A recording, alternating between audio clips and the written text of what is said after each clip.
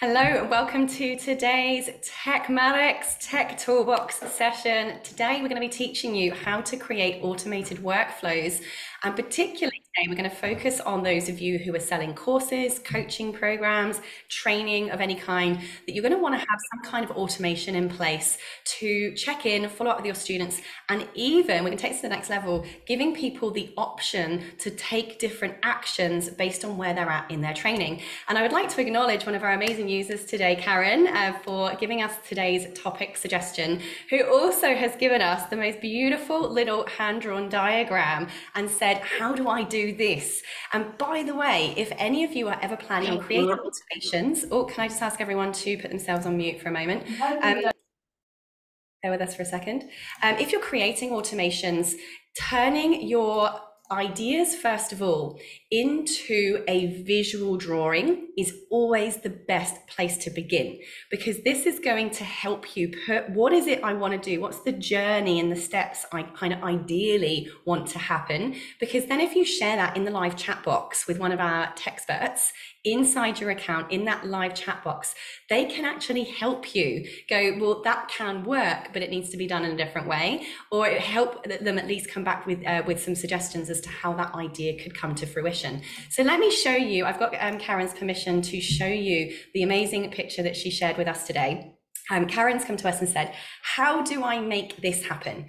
Basically, what she's asking is, when a student signs up for a course, how do we, first of all, give them that registration information, that registration confirmation, the links to their portal to go and access that training, that workshop, that recording, that digital download, whatever it might be. And then how do we continue to stay in touch with them and give them these different options to say, hey, where are you at? I want to either carry on learning, I'm still going through the course, or I've finished my course, so now we want to send them a review link to leave a review because their course is finished.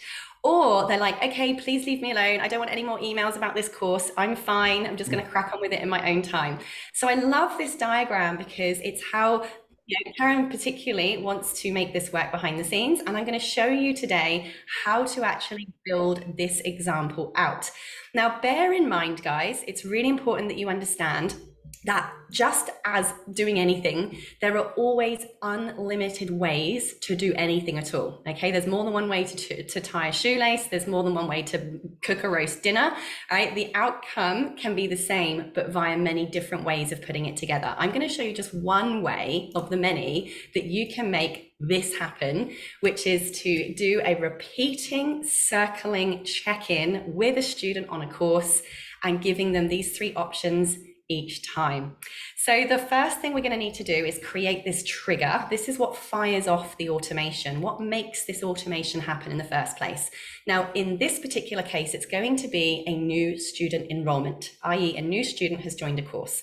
We're then going to need to create an email inside our email builder that will have the text in it that will remind them, here's how you log in, here's the link to your thing, and how are you going, with these three buttons in that template email that's going to give them these three options.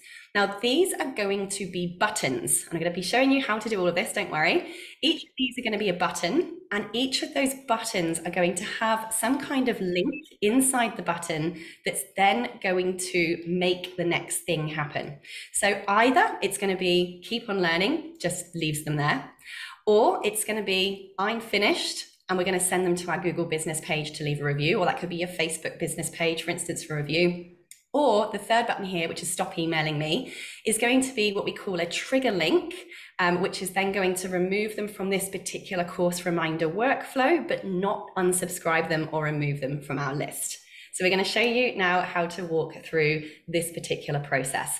Now, I'm actually going to begin with writing this email, the email template we want to create that's going to go in a circle and keep reminding people about their course or their product that they've purchased. So log into Tekmatix, click on marketing and emails, and we're going to go to the email builder. Because remember, we build emails in the builder and we send them in campaigns or in workflows. So let's go into our email builder.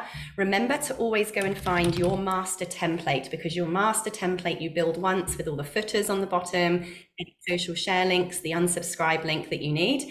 So find your master. There's my master template. Click on your three dots and clone it. right? You're not editing your master, you're cloning your master, and then give it a name.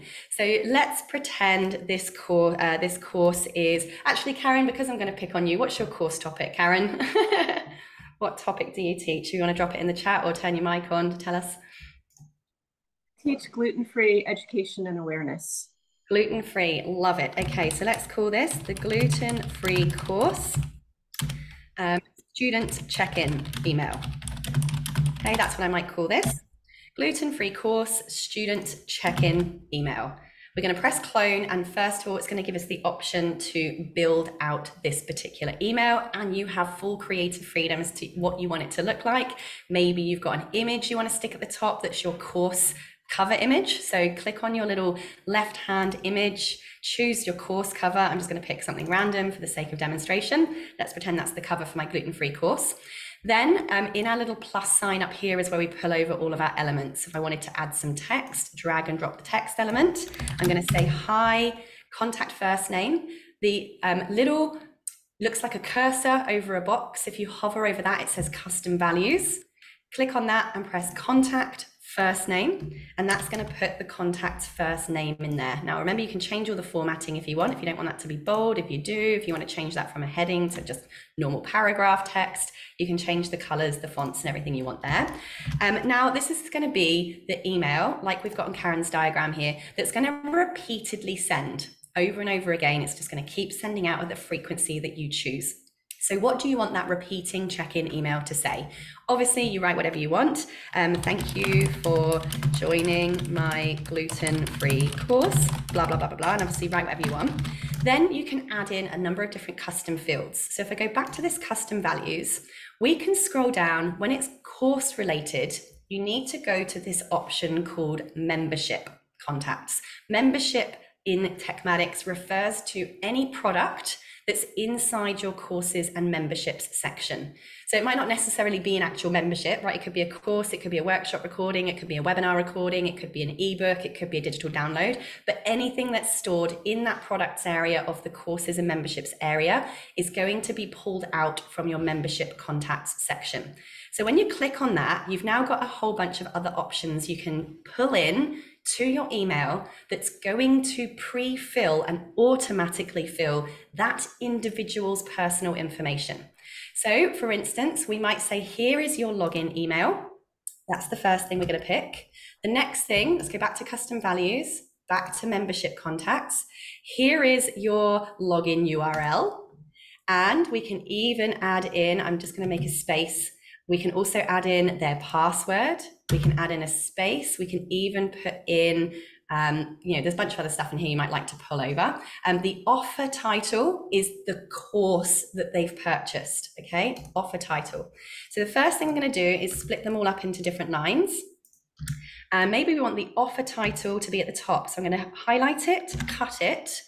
You could even, thank you for joining my, replace that with membership contact offer title, and it's going to replace what they've bought there if you want to do that. Okay, you don't have to, you can just text write those words. I personally text write the word there. The reason why is because if they've purchased multiple offers, it's tech is tech, right? It may put in the wrong contact offer there. However, we are going to be telling our workflow, if they've purchased this gluten-free course, then send this email. So it will pull there the title of the offer that workflow is related to, just FYI. But you can either pop that in or put the title in, but that's what that code does. Then you've got some text. Now we've got their membership URL. I might put that first. Oops. Membership URL is basically going to give them the link that they need to click on to log into your course. Okay, so I put in here login link and then paste in that code. Then next to their email, I'm going to go login email, semicolon, then the code for their email. And then finally, we've got their password, and this will pre-fill with whatever the password the system generated. So login password can go like that. Now you don't have to put the password in. Word of advice, I personally don't put this in. because I have found from my own student experience that some students do get really upset that that has been recorded in an email and that it's, potentially viewable by somebody. So I personally just put the login link and their email. I don't include the password just because I found it has made some people feel a bit uncomfortable. Okay. Up to you what you choose to do, just sharing some experience. So I normally just do login link, login email. Now, we've got the basics in there. Of course, you can put any other text. You might like to say, don't forget to check in on the Facebook group, whatever stuff you want to say in this particular email. But if we go back to Karen's diagram here of what she would like to do, we then want to give them a couple of options. I'm finished, or please stop emailing me about this course. Now, because they want to keep on learning, there's not much we need to do with that. It's just they're just gonna stay in the automation. So what I would do here is, instead of actually putting a button for keep on learning, I'm just gonna put something like, if you want to just keep on learning, I will be in touch with you again soon. Because we don't need to put a link or a trigger link or an action in for something that doesn't require an action, right? If they want to just keep hearing from you, they're just going to stay in this automation. I'll be in touch with you soon. Oh, tough. I'll be in touch with you again soon. Okay. Keep going. See you later. All right. Alternatively, if you have finished your course, or if you'd like to stop getting reminders about this course, then please hit one of the options below. Okay, I'm not going to worry about spelling right now. This is only love from me. Okay, whatever you want to say. So we've put the email. Now, please, guys, remember to always press save. Save template, save template, save template. This is a cloud-based platform, and like all cloud-based platforms, if you lose your internet connection, you could lose your work, okay? So press save all the time, make it an obsessive habit, and you'll never find yourself in a situation where you've lost loads of stuff. So what we need to do next is add our little buttons, okay? So we've got here, we want either to give them the option to say, I finished my course, let's send them to a review, or we want to remove them from this workflow if they don't want reminders anymore. So here's what we're going to do. We're going to go to our email builder. On the plus button on the top left-hand side, opens up all of your different elements, and you'll see that one of the elements we can choose is a button. So I'm going to drag and drop. It's a bit funny. There we go. Drag and drop. There's our button. I'm going to get rid of that bad boy there. And we've got two buttons. Now, that doesn't look great because there's one on top of the other. I want mine side by side. So what we need to do is create two columns so that we can have our buttons side by side instead of on top of each other. How do we do that? Back over on your elements section, scroll down underneath your elements, and you'll see here you have a 2-column box. Drag that, drop your 2-column box over. Oh gosh, my internet is being fancy today, isn't it? Is it going to do it? Oh, it's dropped it at the top. No, let's remove. Let's try again. Let's go back, drag and drop. Come on, Garrett, come on, come on. You've got to like fiddle around with this if your internet, my internet connection isn't fun when I'm doing live streaming at the same time. This is an internet issue, by the way. Oh, it keeps like trying to do it. Come on, come on. There we go. Got it. Got it. And now I've got these 2 columns. Now I can go to this drag and drop section, put one there, grab the other drag and drop section and put the other one there. So now we've got it inside this beautiful little 2-sided columns. What do we want to happen now? So first of all, let's put our text in. We've got one that wants to say, I'm finished the course, and the other one we want to say, please take me, stop reminding me, okay? So first of all, click on the button you want to edit. Over on the left-hand side where it says button text, you're going to say, I've finished my course, okay? The next one, we want to say, please stop the reminders. Okay, we've now got our text in. We can change the color. So clicking on the button color over here, pick whatever color you like. Let's pretend I want it pink. Okay, da-da-da-da, choose your color. Very nice. Now, what needs to happen next? Over here, we're gonna press save, save, save, save, save, save. The next thing we need to happen is if someone clicks the button to say, I've finished my course, In Karen's example here, she would like to send them straight to leaving a Google review. So you're going to go to your Google business page and you're going to grab your Google review link. Now, if you're not sure how to do that, simply type your business name into Google and scroll down until you find your Google business page. Click on where it says how many Google reviews you've got, and then get more reviews. And it will give you your public Google review link page.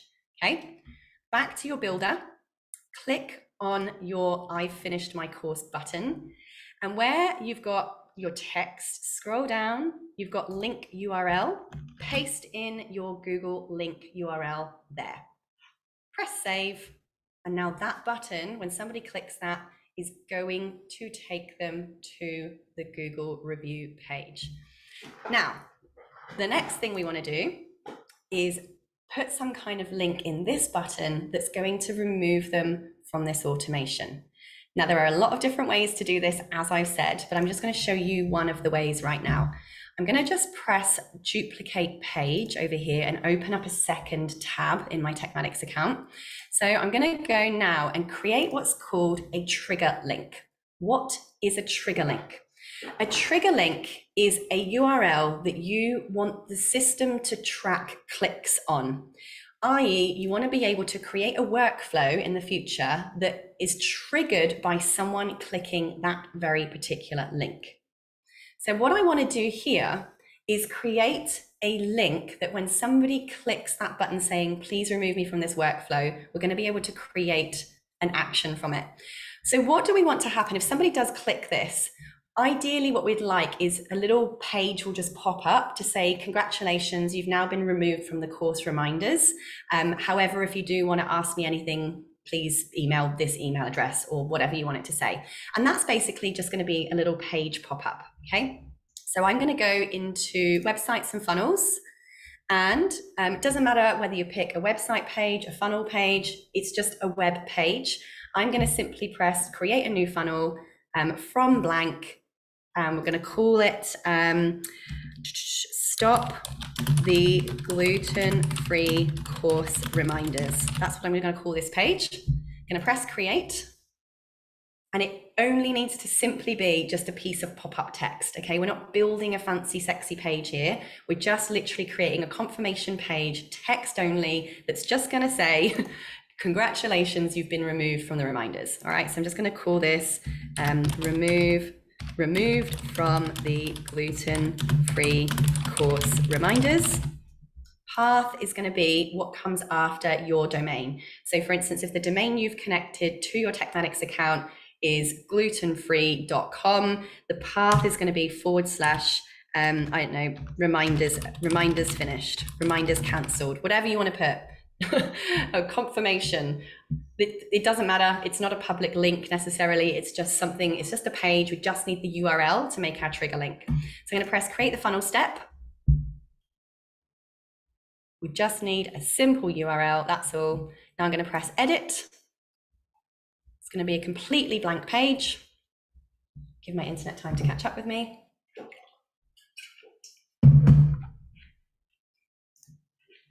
All right, I want this to quite simply just be a medium width page, add a row. I would only want one single column, add an element, and it's just going to be some text. Okay, so I'm just going to literally pop some text in here. And this text is just going to say, thank you for updating your preferences.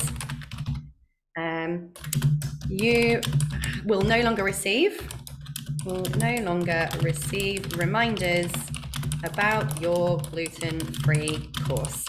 And then whatever you want to put, you know, if you want to chat, contact me on blah, blah, blah, blah, blah, blah, blah. Okay, obviously you might want to put a little bit more info in there, but all this is just a confirmation pop-up, so you do not need to make this fancy or sexy. You're going to press save, you're going to press publish, give it a second, publish, and it's going to say what domain is this connected to. I'm going to pick my domain that's connected to my Tekmatix account. For you, that's going to show your domain, and now what it's done is linked this page to your whatever.com. Okay, it's live, it now exists. I'm going to press back. We need to get the URL for this confirmation page to make our trigger link. So let's go and wait for this to catch up with itself. Inside this little page step, you've got your little link right there. How good is that? So we can go and check that, copy the link, go paste it somewhere into a new tab just to check it works. Ta-da, there it is, it works. Okay, so that is the URL that's going to be our trigger link. So make sure you've copied that. Go back to your Tekmatix account. Now inside marketing and emails, you have this trigger links option on the top of your menu. Click on trigger links and you're going to press add link.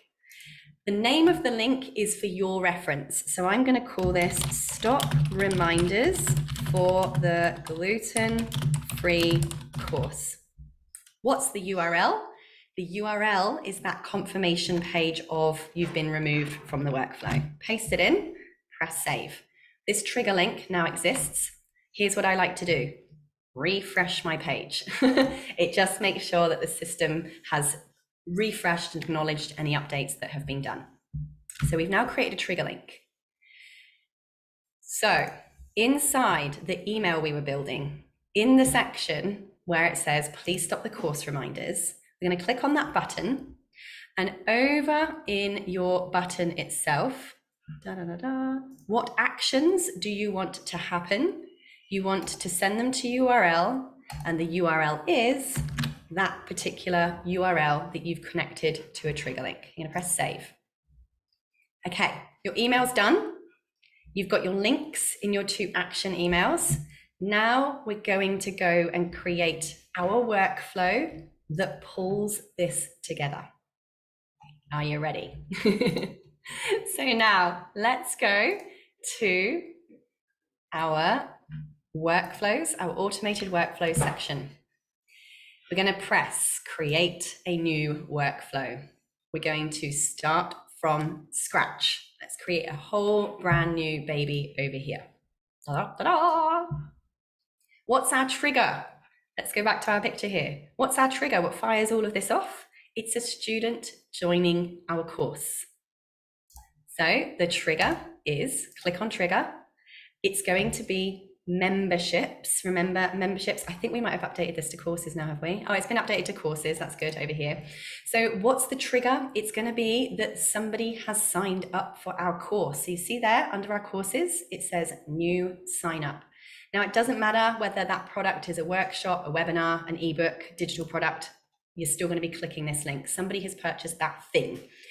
Okay, now we've got to say to the system, what have they purchased? So you're going to click add filters, select the offer. Offer means the checkout, remember.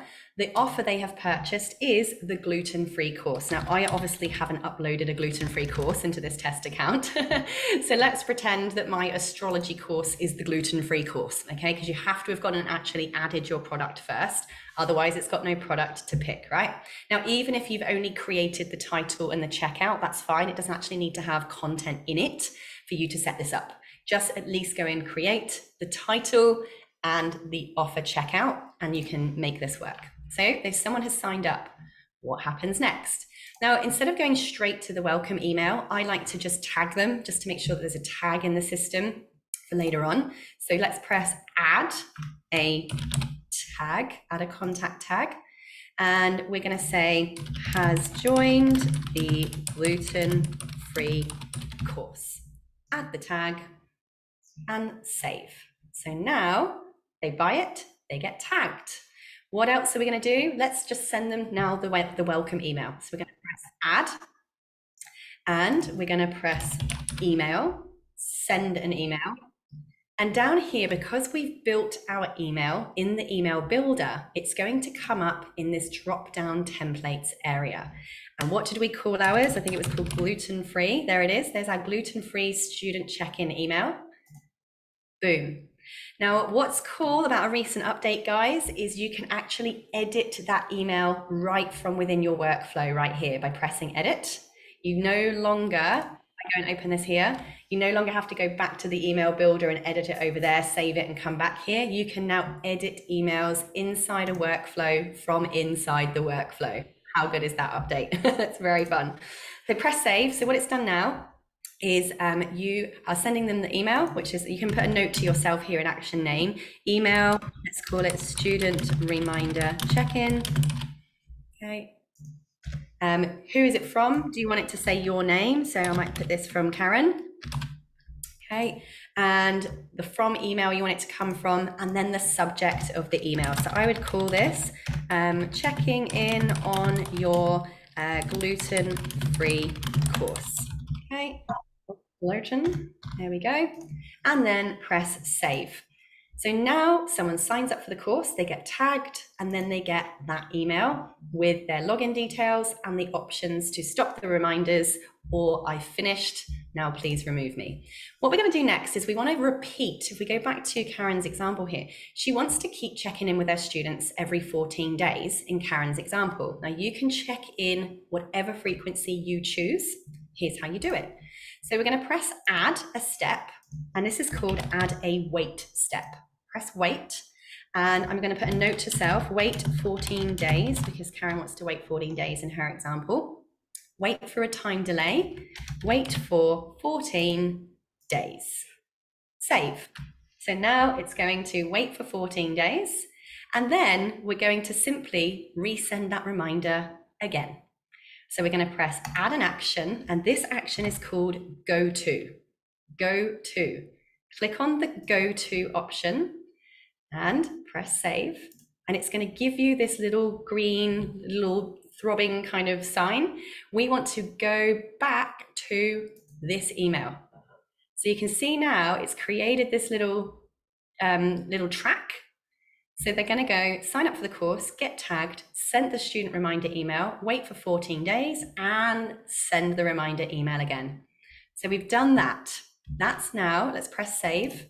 First of all, let's now title our workflow. Really important, guys, you must be titling your workflows. We're going to call this the gluten-free course student check-in sequence. Now, by the way, guys, you will see inside the workflows and automations playlist on the Tekmatix YouTube channel, there are lots of other examples of different ways of creating student workflows, but I am just doing a particular demonstration on request today. So here we go, there's one, but there's a few things we still need to do because we haven't yet told the system what to do or how to remove people from this workflow if they either click the Google Business link or they click the trigger link to be removed from the sequence. So what I'm going to do now is I'm going to create a secondary workflow that is specifically fired off if somebody presses that button to be removed from this workflow. So I'm going to go back into Tekmatix. Is it going to let me? Yeah, I'll go back here because that page just isn't working for some reason. We're going back to our workflow list here, and we're going to create a new workflow. Start from scratch. And this is the workflow that's going to remove people from the gluten-free course reminders if they ask to be removed from the reminders. Now remember, we made a trigger link. So what's the trigger of this? The trigger is, I'm going to first of all name it, the trigger is that they clicked the trigger link button to be removed. So I'm going to call this gluten-free course. Now guys, this is file convention naming formats. If you have a particular course, you've got sets of workflows or emails, always start them with the same lettering. So for instance, this is the gluten-free course. Everything that related to this is going to be called gluten-free course dash what it is. It's just going to make it easier for you to find stuff later on. Okay, gluten-free course, remove student from course reminders. Okay. What's the trigger? The trigger is they clicked a trigger link. So let's click on the trigger. The trigger is, type in trigger. A trigger link has been clicked. And then we're going to say to the system, what trigger link was clicked? So click on add filters, select the trigger link is, and then type in gluten-free, stop the reminders for the gluten-free course. So we can also add little notes to ourselves here. Remove from workflow or remove from reminders. This is just a note to yourself. so you can see it in the workflow itself. Save. So they've clicked the please remove me from these reminders. I like to also add a tag here. So press add a tag, add a contact tag. And what's the tag? Has asked to be removed from the gluten-free reminders. Okay, gluten-free course reminders. Lovely. Add tag. Done. That's now going to save as a tag or a note in the system. Now, by the way, you can actually also add this as a note to their contact record if you want to. So to do that, you just press add a new action, note, add to notes, and you can simply say here, custom values, contact, full name, has clicked the button to be removed from the gluten-free course reminders. Just that will add an actual note inside that client's file in their notes section. Just FYI, that's what that does. Now, all we're going to do now is remove them from that reminder workflow. So let's press our final action and we're going to type in remove from workflow, remove from workflow. And is it this one or is it another one? Well, it's another workflow. What workflow do we want to remove them from? The gluten-free course student check-in sequence. So we want to remove them from that check-in sequence. Save. Ta-da! Done. So the other thing I might like to do here, if they've been asked to be removed from the reminders, you could ask them for a review at this point as well. So I might press add an action and type in review, send a review request. How do you want to send it? By email, save. Boom. Save. So now what we've done is we have created a workflow that's triggered when somebody purchases a course or a product. It sends them an email with their login details with the two options to either say I'm finished, which will send them to the Google Business Review, or they don't want to be emailed reminders anymore, which starts a new email sequence, which removes them from this workflow. That, my friends, is how you can create just one of any variety, unlimited possibilities of a course reminder sequence. Does anyone have a question? So good, nice, easy. How good is that? Helpful? Can I watch the recording again because I need to follow up from the beginning. Here, I can't It's hear. quite challenging for me. Thank you, Shara. Absolutely. So we have recorded today's session. This will be immediately uploaded to the Tekmatix YouTube channel straight after today's session. So do keep an eye on the YouTube channel. Make sure you're subscribed so you get all the latest updates and training that has been published. Thank you so much. One more question. I'm really curious about why you delivering the workshop. A lot of people here, but when you recording and publish on your website, it only you with slides. How did you do that? Sorry, say that again.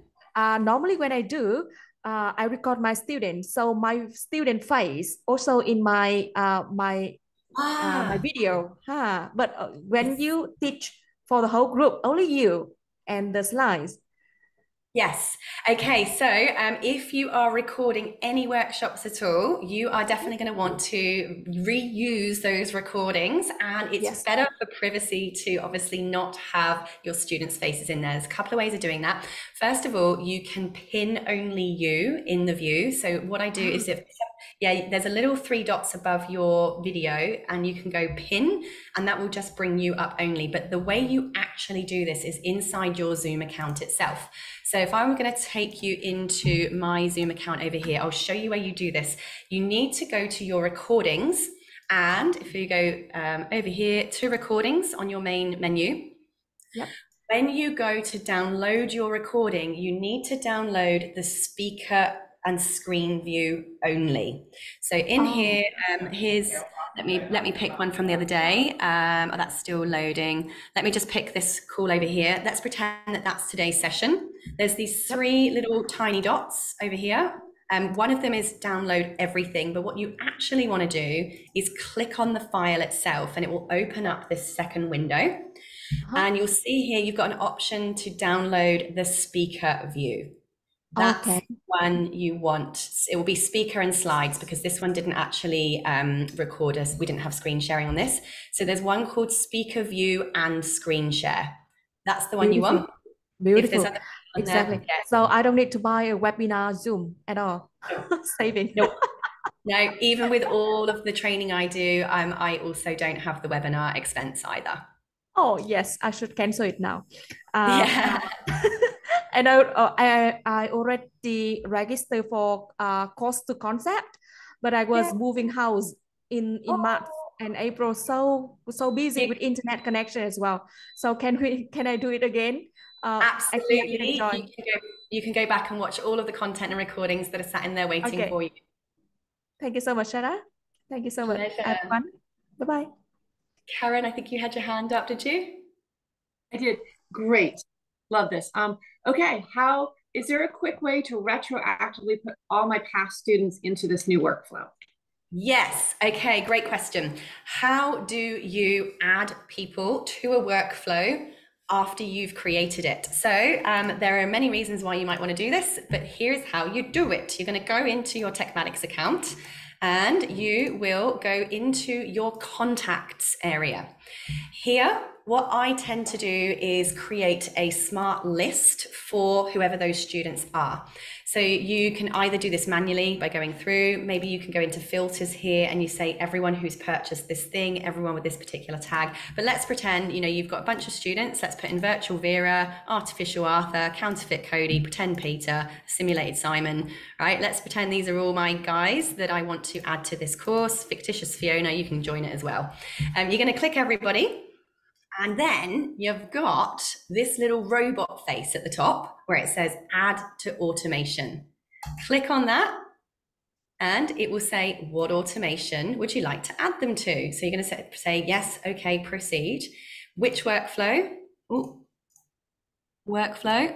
Which one? Ooh. Why is it not letting me do that? It's not showing them there. Did you publish your workflow? Oh, I didn't press publish. that one. Okay, thank you very much. I didn't do that. So yes, if you've pressed publish, then it will show up in this drop down here. And it says, do you want to add everyone at once? Do you want to schedule them in a little bit of a drip mode? So if you're going to be adding hundreds of people, you might want to put it in drip mode, just in case you get any spam or bounce rates or anything. But if it's only a small group of people, add them all at once. Here it's going to ask you just to put in a note to yourself for your records as to what this action was about. So I normally just say something like added to the gluten-free course workflow. This just shows up in your bulk flow action reports for later on. And then you just press add to automation and boom, all those people will now be added to that workflow. Good. Richard, you got your hand up? Hi, Sarah. Thanks. Great to see you. Thanks for all this. Did you say you've got no Zoom account? No, I do have a Zoom account, but I don't pay extra for webinars. I just use normal Zoom meetings for all of mine. I do pay extra to have more attendees because I think on the free account, you can only do 40-minute sessions. So I pay Zoom to be able to do unlimited duration sessions. I also pay extra to have a certain number of attendees on Zoom meetings. But webinars, Zoom webinars is a completely separate feature for those people who don't know. That is quite an extortionate separate cost.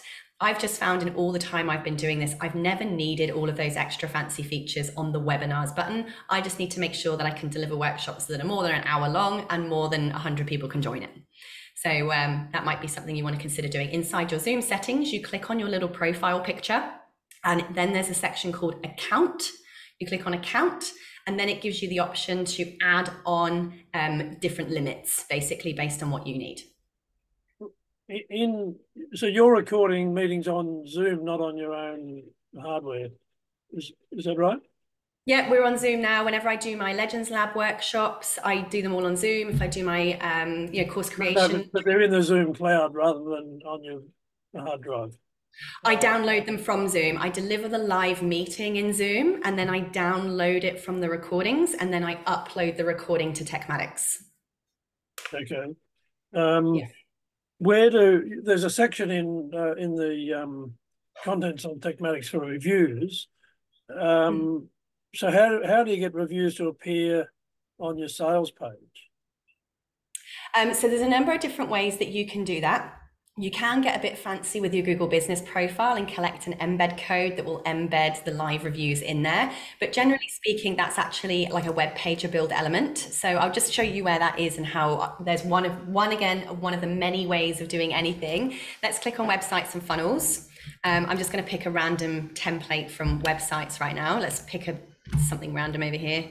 Let's build a new website from scratch. Let's call this Sarah's Cool Business. All right, create.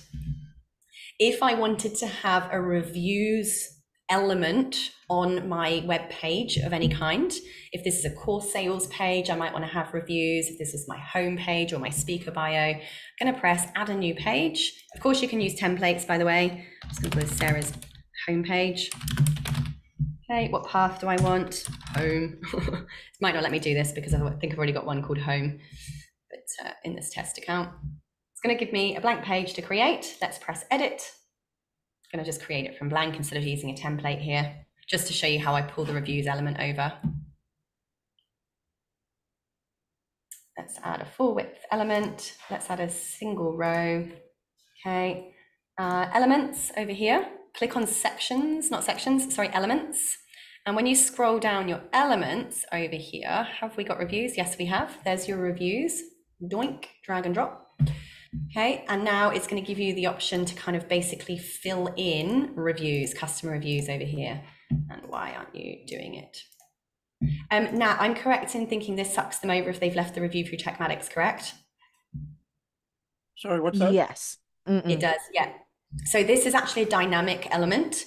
If these people have left a review for you through your connected Google business profile, this actually is a dynamic element and it will show whatever reviews you've had come through there. So how you do that, guys, FYI, let me come out of here. Oh, it may not be saved. It's annoying because I don't have any real reviews on this because this is a demo page, but I'll just show you guys where to make sure your review section is set up. You go into your settings on the main left-hand menu of your page. This is going to take a minute, I'm sure. There we go. Bottom left-hand side, you've got settings and scroll down here and you've got reputation management. Click on reputation management. This is where you connect your review pages, okay? You've got Google Business Reviews. If you click on that, you can pop in your Google Business Review link there. If you want to send people to your Facebook Business Reviews page, you pop that link in there. If you've got some other custom reviews platform that you're using, you can put that custom link in there. That now connects your account and boom, it will now offer people that automated review request in the workflows section, but also if you're using the reviews element in a page, it will automatically pull over any reviews that you've had through that connected account.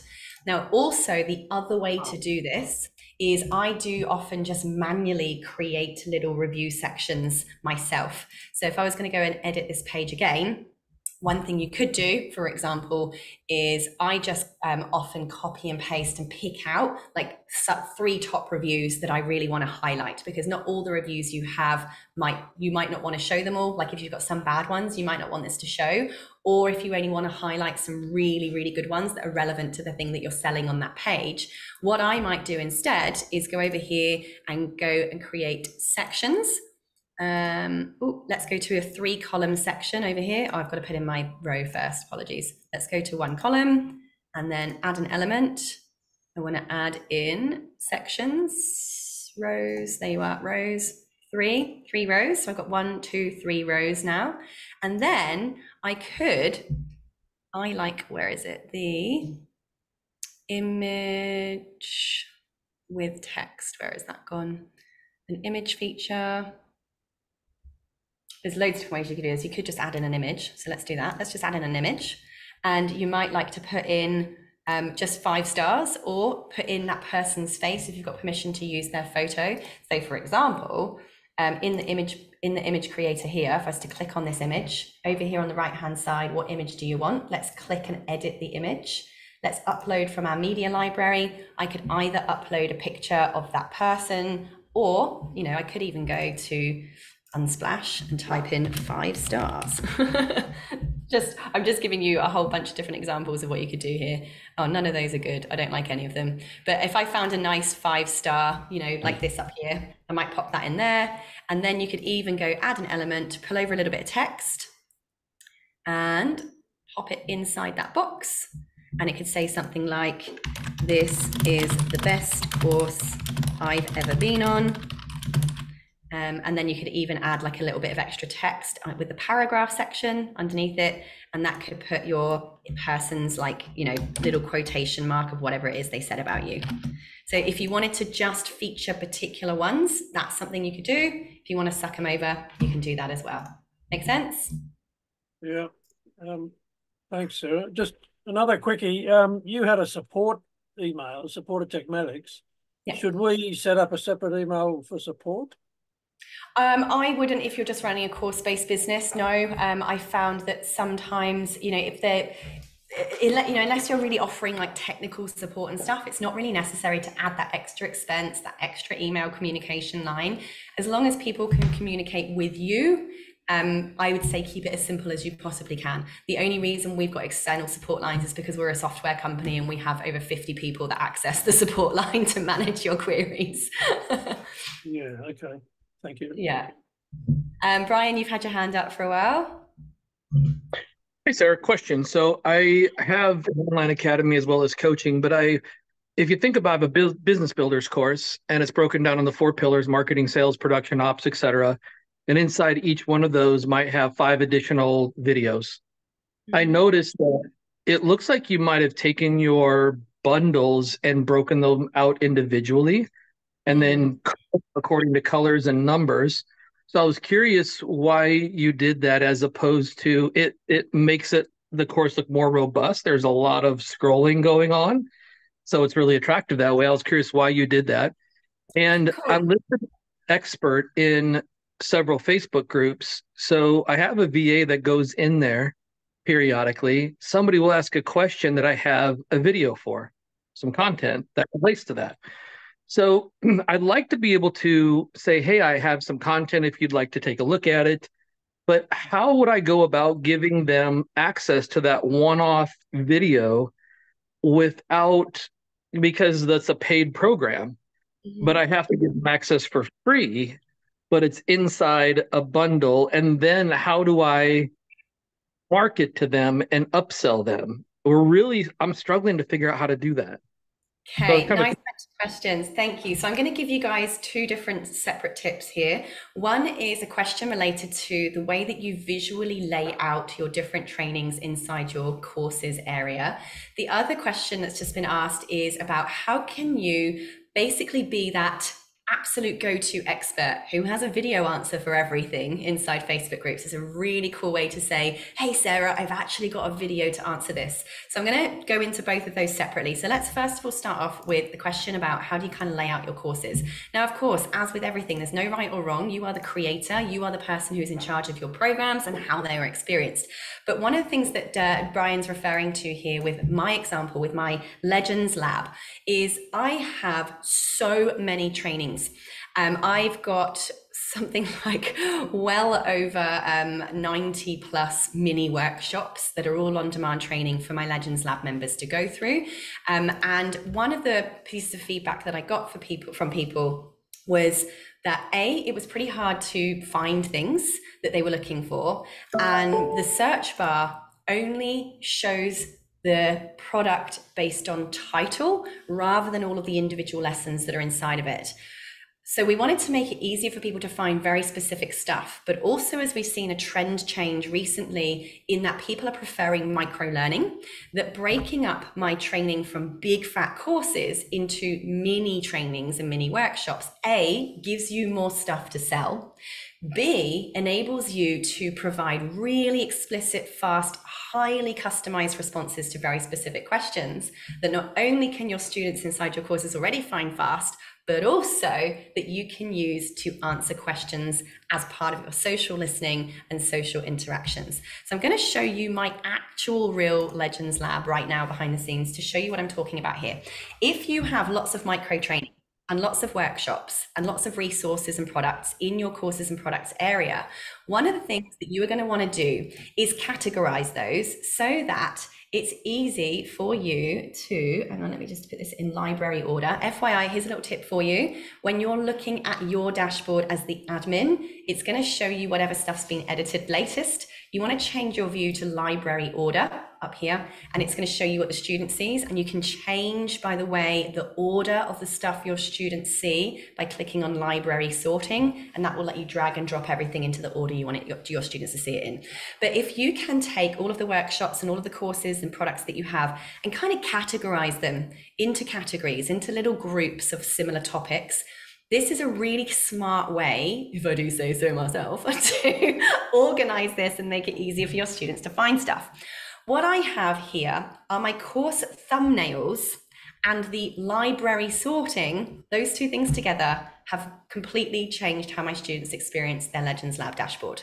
So first of all, when you've categorized everything, go into your Canva account and create new course thumbnails that are colored based on the category. Now, my Legends Lab, any of you who've done the IP framework training with me that helps you break down your IP framework, it teaches you how to break down the steps of your training that you teach. My Legends Lab has 11 stages, which translates to 11 categories of training. So what I've done here is I've got rainbow color is my basic introduction stuff. It's like, here's where all your monthly workshop dates and times are. This one is all your Q&A sessions, dates and times. Here is your new AI personalized success checklist. By the way, if you haven't done this in the last 24 hours, go and do it today. This is a brand new AI generated bunch of questions that will pump out an actual worksheet for you with a personalized checklist of exactly what you need to do in your business based on your circumstances, and points you to which training in the Legends Lab you need to go to learn how to do it. But all this rainbow stuff basically is your admin. Then I've got all the pink with number 1 on it is everything that's in my first stage of my Legends Lab journey, and they all relate to the same topic, which for me is all about planning for profit. Then I've got section 2, category 2 is all about monetizing. Then we've got organizing in yellow. Then we've got creating your products in blue. You get the point, right? Then 5 is all about visibility, marketing, social media marketing, and it goes all the way through the 11 stages of my Legends Lab with everything categorized. And most of these just have like one 90-minute workshop in it with whatever downloads or worksheets go with each of those workshops. Breaking it out like this has not only made it easier for people to find the very exact thing they're after, it also has enabled me to make these things individually available on their own, because then each individual product can have its own offer. You can have unlimited offers per product. So if in Brian's example today, this Map Your IP framework, for instance, might usually be paid. Let's pretend just for today on this very special occasion, I'm going to gift it to somebody for free. All I would have to do is go into offers, or I'd get my VA to go in and make a free offer for every product I have just to use if I need to. I'm going to go to create offer, and this is my Map Your IP framework free access link. Okay, which product is it? Then I've got to go through and find Map Your IP framework. Now, one of the things I hate about this is we haven't got a search bar in here yet. Can't find it wherever it's gone. Where are you? Okay, I'm not going to go through and try and search for that right now, but let's pretend it's that, okay? You're going to choose that particular workshop, set it to free, press create, and boom, you now have a free link. All right, there's your link, get link. So now I could literally go into Facebook and someone said, I've got no idea how to create my IP framework. Oh, now I can choose it here. There we go, IP framework. Oopsie. There we go, boom, found it. Confirm. And now I can remove that one. So now it's the right product. Press save. So now I can literally go, oh, hey, Sarah, I actually have a little course on this. This is usually a paid program as part of my Legends Lab. However, don't tell anyone. Between you and me, here's the free link. I whack that link into their DMs or via an email or whatever inside the Facebook group itself, and it will take them straight to the checkout. And this isn't live, obviously I haven't published it, but that will take them to that checkout if I'd published that particular thing. So you do actually need to press publish, which I haven't done. See, it's on draft right now. That's one way of giving people that free access. Now, the other way to do this, Brian, it's something that I've done, I've done for years as just a pure habit of my production process for courses and training, is whenever I have recorded a training, I also upload a copy to my Google Drive, just in case for backup. I also always upload a copy to my YouTube channel as unlisted. What this means is if I do want to just share the link with somebody in a social listening exercise, if I'm doing a presentation, for whatever reason, I can either give them the Google Drive link or the unlisted YouTube video link if I want them to just go and view that little video by itself without having to sign up to anything. They're going to see that in the members section. And so that would be my courses, but then on all courses, would it still show them all the courses that are available? So the idea is that I want them to see and view that course, but also see what is available to them. So they're like, oh my gosh, what is all this? This is amazing. Yeah. Absolutely. So in that case, then, if your whole purpose of giving them a little free thing that would normally be paid, and the whole point of that is so they can see all the other stuff they could have from you, great marketing method, I would be creating that free offer to one of your products. And then when they log in, they're going to see everything else that they could buy from you and be able to buy it from their portal. And so then the automation just comes off of the access to the membership then, correct? So again, I also inside my membership usually have a separate automation for every product. So if there was something you've picked out that you're willing to give away for free to give people a taster of, you might like to create a separate workflow for that, where you could go, the trigger is new enrollment for this product. Then I'd create an if else condition saying, you know, did they buy or not buy? Like, was it the free offer checkout link or was it the paid offer checkout link? If it was the free one, send this email. Hey, Sarah, I know this is normally paid, but I've given you a special free access. PS, you're going to see loads of other cool stuff in there. Please buy my stuff. If they've come through the paid offer checkout link, then you're going to send them those bunches of emails saying, thank you for being a member, blah, blah, blah. So it's like having a multi-stage kind of like, that sounds good. I've got a course on that. The VA knows there's just multi-steps, because once you do it once, you have it forever. Yeah, absolutely. And you can duplicate every workflow. Cloning and then just keep it. Okay. Great. Absolutely. Awesome. You're amazing. I just can't take it. It's awesome. Thank you. My pleasure. I've had a question from Vanessa who's asked who's replaced Chelsea. So our amazing tech expert Chelsea, who was with us for 2 whole years, got an unbelievably amazing job working for her government, which, you know, I'm really mad at her government about, but she really deserved that incredible opportunity. We have already placed her with the amazing Jay. I don't know if Jay's on the call today or not, but Nat and Jay are working very closely together. Jay's an absolute pro in everything back end on Tekmatix. So do get in touch with Nat Vanessa and she'll be able to introduce you to Jay if you'd like to give him a little trial, a little test, if you'd like to be your preferred tech expert going forward. Is that anything else you wanted to ask there, Vanessa? You got your hand up waiting? I actually want to ask you and Brian a question. I'm very intrigued with the fact that you guys are able to put in your stuff in Facebook groups. Anytime I try to add anything of any kind of value, whether it's a video or a PDF or anything, I get blocked. I immediately get rejected because it's considered selling, even though I'm just giving information. So I'm really curious how you bypass that, because I have not been able to do so unless I'm a moderator of a group. Yeah. So now I'm a moderator of all these groups and I'm like, oh my gosh, I'm drowning in that. Yeah.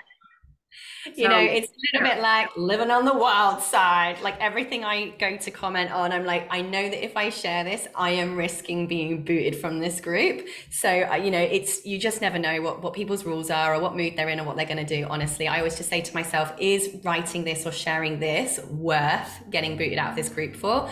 If I'm not really that bothered about the group, then I'll just say, you know, I don't put necessarily a link to something they can sign up for, very rarely. I would usually just say, I've got a video on this on YouTube, and that's where I will use the unlisted YouTube video link, because then you're not actually collecting leads, and they tend to be a lot more okay with that. However, enter at your own risk. There's no rules. They're everyone else's groups. It's how they roll. Okay.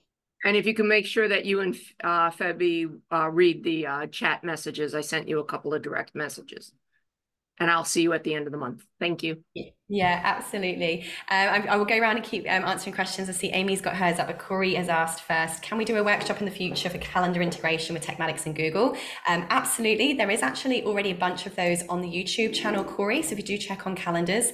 Also, about a month ago, there was a tutorial on how to use the service-based business calendars as well.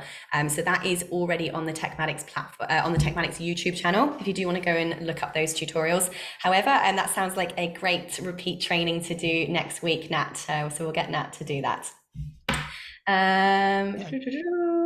Okay, we've got Jay's email as well in the chat box. That's brilliant. Amy, you've got your hand up there. Yes, I'm really struggling with like building some landing pages, and this is new for me. But do you, and I've just looked on the YouTube page, and of course I haven't had time to watch all the videos, but I'm not seeing anything that looks promising to be very detailed on that. Do you have anything?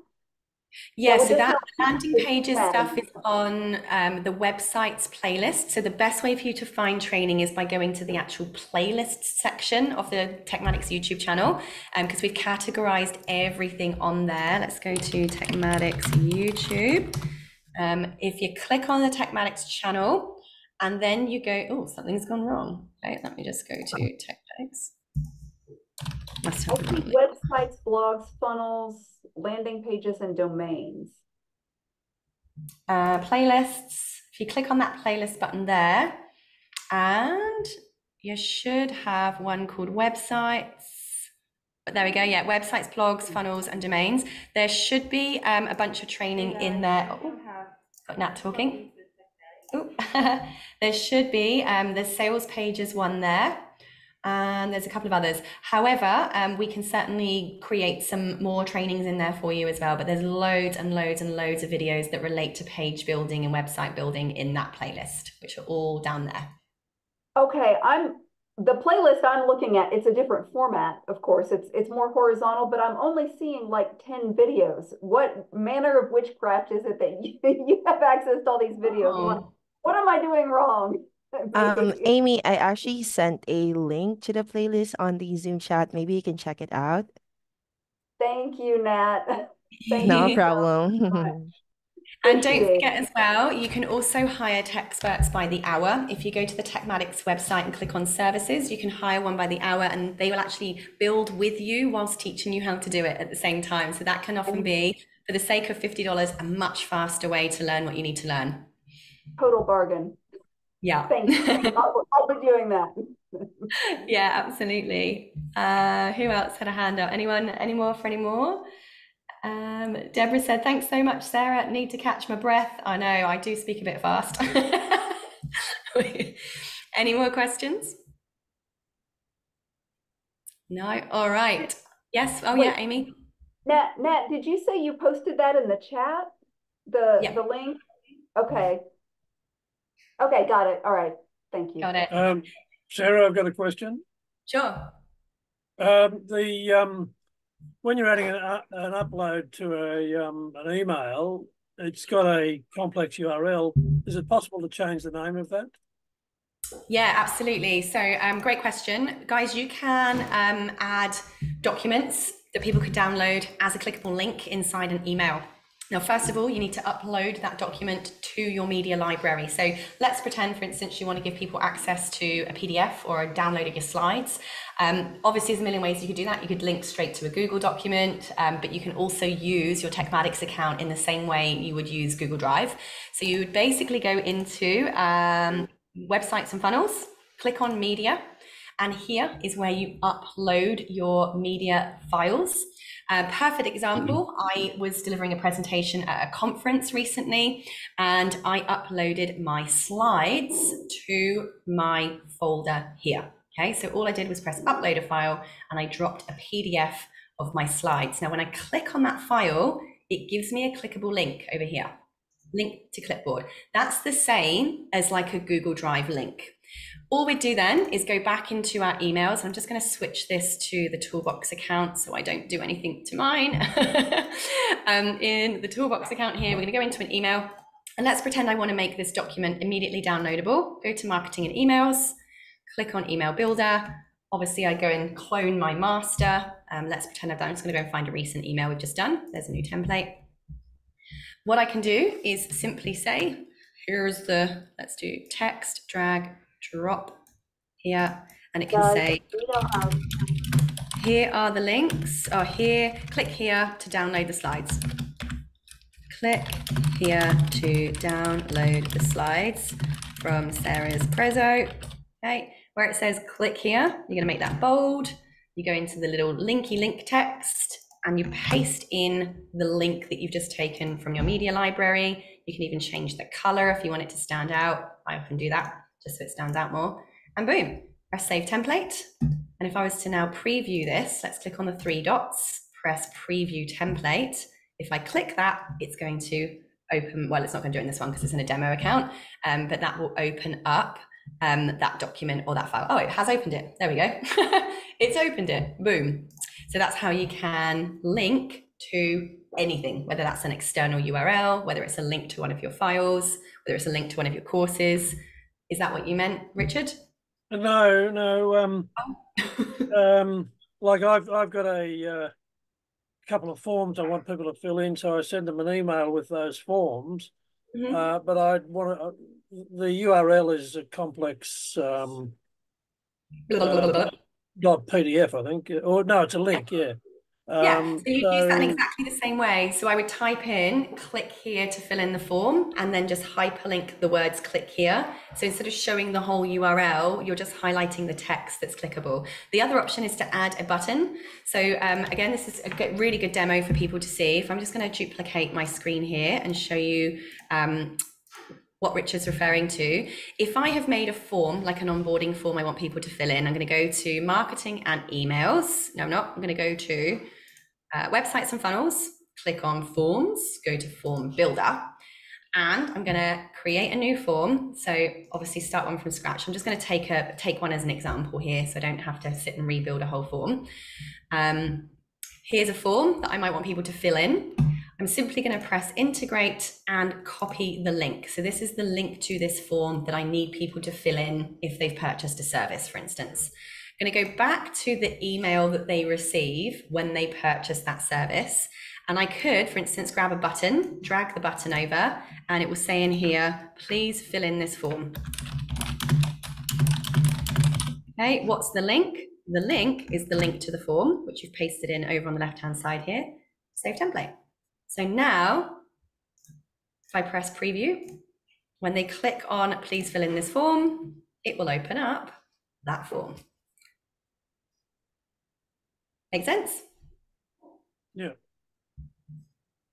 Boom.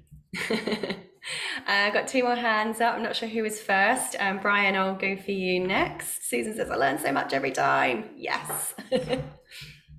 You do a lot of A/B testing, long form versus short form funnels, or do you just sling it and then iterate once you find out if it's hitting or not? Yeah, look, this is really how much time do you have kind of question. By the way, for those who aren't aware of what is A/B testing, A/B testing is when you can create two versions of the same thing, i.e. you can create two versions of an email and see which one gets the most clicks. You can create two versions of a funnel and see which one gets the most clicks. And this is a really advanced version of a process of marketing. You can do that in Tekmatix. Every time you create a funnel, you can turn on A/B testing and see what the stats are on each funnel. And you do exactly the same on emails. I personally don't have time for that. I just send out my emails. If I'm not making sales, I'm like, why? I need to change the copy. I need to change the page because I'm just like, ain't nobody got time for that. You know, one day I might doubt it. But just FYI, that is a feature that absolutely is available for the people that love data and love testing. I know some of you really do. If you do, please come and work for me. It's well worth giving it a go, though. I mean, certainly for emails, because it's so easy to put two different emails together. Why not give it a go? See what happens. Some people are just, it's long form. I'm making funnels, and my team is saying my funnels are too long, and I'm like, well, long form, maybe short form works. Any experience with that for yourself? So my main advice with how much should be on a sales page is the cheaper it is, the smaller it must be. If you've got a free opt-in, do not have anything more than what I call the first thumb. If it's free, you literally want the banner, get this result, sign up here. Boom. If you put anything else on something that's for free, you're going to lose conversions. If, however, your thing is a high ticket, you must have long form. Anything that's over $500, you are going to need to please explain here. They're going to want to know what I get, how I get it, how does it work, who the heck are you? All that stuff needs to be in something that's over $500. So that is a huge amount of data and testing that's been proven time and time again. The more expensive it is, the bigger you better make that page and have the buy button sporadically spread throughout it. That's perfect. Thank you. Pleasure. Amy, you had your hand up? Can't hear you. Sorry, you're on mute. No, I may have accidentally clicked a button. Sorry, Sarah. Oh, cool. Nice. All righty. I will take one more question and then I have to time out for my next session. Richard, yeah. Yeah. I've been sending emails out and I expected people to show up as clicking links, but they don't seem to be. But you referred to trigger links, so there are two different types of links. And do I need to put a trigger link in the email? No. So the only time, if you're just sending normal links out, you're just going to use that normal hyperlink function.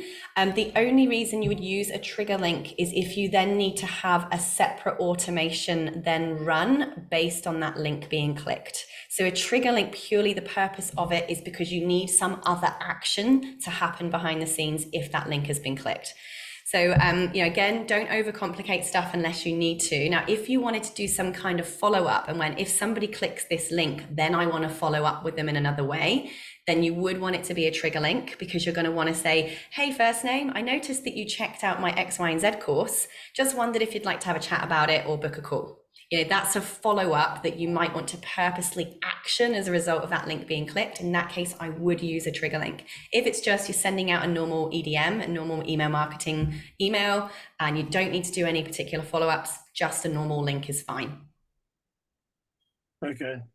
But if they click the link to, which is a page on the website, shouldn't it appear in their contact information?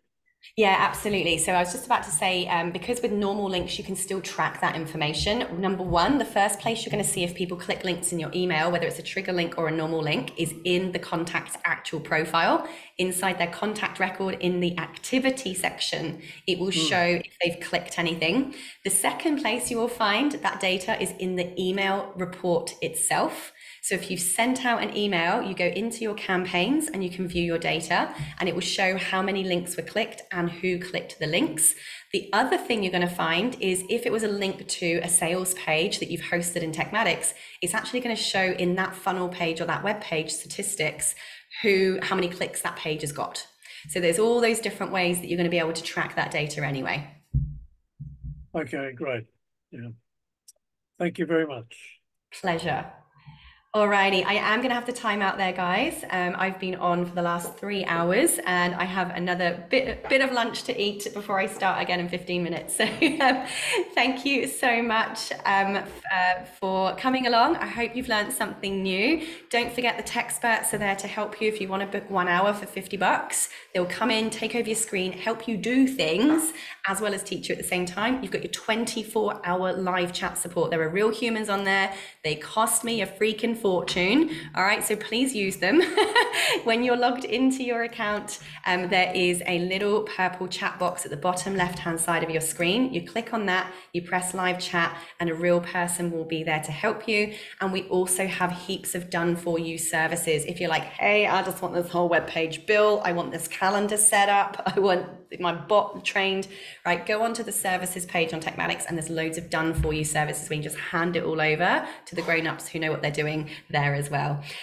Someone say, Brian, I'm debating if Sarah is real. Has anyone met her in person? I am trying to clone myself. And talking of am I real, the 17th to the 19th of July, book yourself a holiday to the Gold Coast in Australia, because I will be running the Legends Lab live conference. You are going to get 3 days with me in person. We are going to absolutely blow up your businesses and do stuff in those 3 days. If you want some more info, drop something in the Facebook group and I'll give you the link to go and check out the Legends Lab Live. It's going to be insane. Can you imagine 3 full days with me? You're going to need vodka or something, but it's going to be amazing. So I look forward to seeing some of you there. Can't wait. Happy teching. Thanks. Thanks, Sarah. See you, legends. Bye. Bye.